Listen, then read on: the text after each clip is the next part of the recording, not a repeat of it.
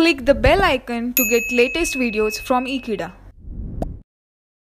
Hello friends, in the previous topic we have discussed about the Werner's theory, and now in this topic we are going to talk about the application of the Werner theory on the cobalt-3 amines. So how we can predict that what is the primary valency and how much is the secondary valency. So this is what we are going to talk about in this topic. So now let's understand in detail.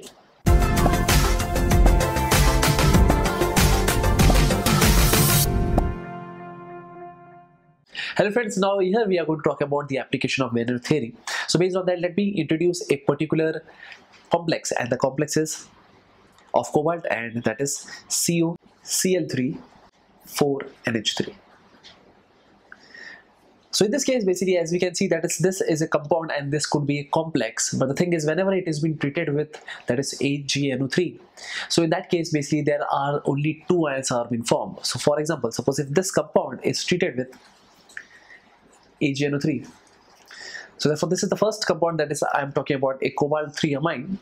So whenever this complex or whenever this compound is treated with AgNO3, so therefore we could get, that is, two ions, and out of which basically we could understand that is the central atom is cobalt.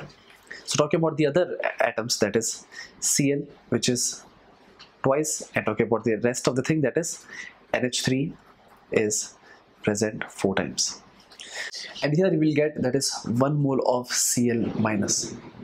So what does this means actually? It means that whenever this complex or whenever this compound is treated with AgNO3, so in that case basically the silver ion, it reacts with this Cl minus ion so as to form a precipitate, and here basically we get two ions, and out of which one of it is a complex and the rest of the thing is, that is Cl minus. So this proves that the coordination number of the cobalt is 6. So as you can see, that is the cobalt is associated with 6 groups or atoms in this case. So that is 4 NH3 group and 2 Cl atom, and that's the reason that the coordination number of this cobalt is 6, while one of the Cl is basically removed out. So in that case we could say that is the Cl is bonding with this cobalt in the form of a primary valency, and the rest of the things are the secondary valency, which are very much fixed. So that's the reason that, suppose if I talk about the structure of this, so let me explain the structure of it. The structure is very much simple to understand. That is, in this case the cobalt is the central metal, while talking about the rest of the thing, where we can find that is NH3 groups, that is 4 NH3 groups are surrounding this central atom, as well as 2 Cl atoms, that is chlorine atoms, are also surrounding the cobalt. But here basically the chlorine atoms are behaving a dual nature, so that means they are satisfying the primary valency as well as the secondary valency. So that's the reason I'm just adding it over here as dash, so I could differentiate, that is this chlorine behaves like a primary as well as a secondary valency. And talking about the rest of the Cl, that is, this is what I was talking about.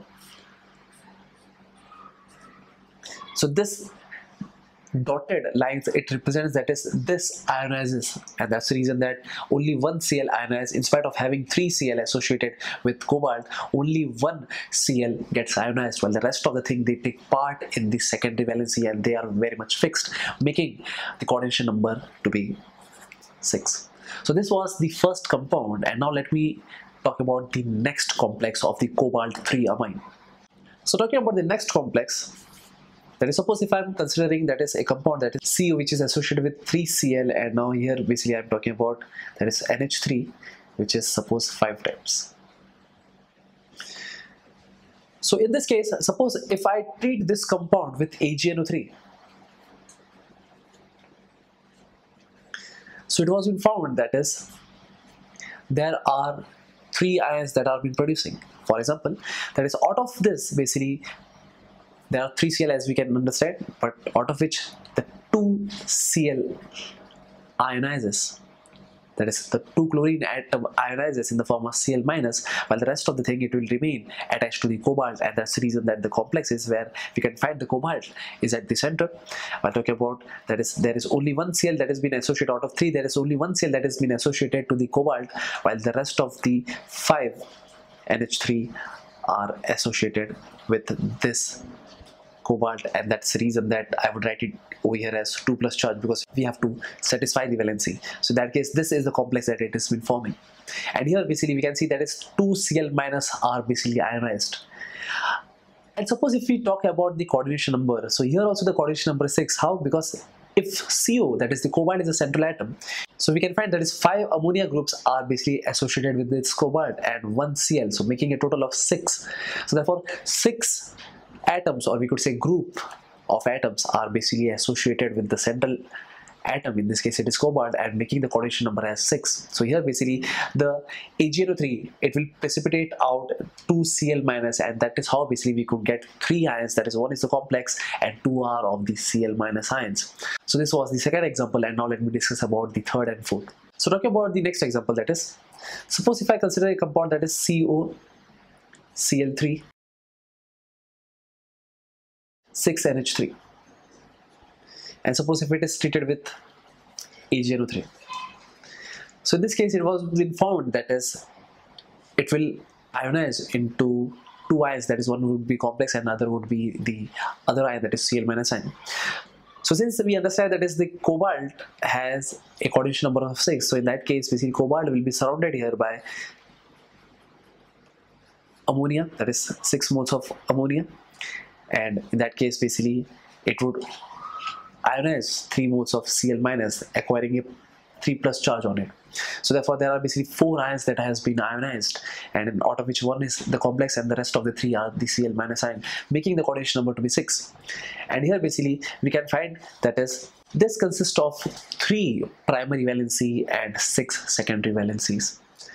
So this was the third one, and now let me discuss about the last one. So talking about the last one, that is, suppose if I consider that is COCl3 NH3, and that also suppose thrice. So suppose if I treat this with AgNO3, so in that case let me tell you that is this all reactions are reversible, and that's how we could get a complex, that is COCl3 NH3 thrice. So here there is no ions that has been produced, so that's the reason that there will be 0 Cl or any other ion, and that's the reason that this complex is basically neutral, and there will be no effect of the AgNO3 of this complex, because all these 6, that is groups, are associated with this cobalt, and that's the reason there will be no precipitate. So this proves the theory of Werner's, that it includes 2 valencies, that is primary and the secondary. And that's it. So this is what I want to discuss about in this topic.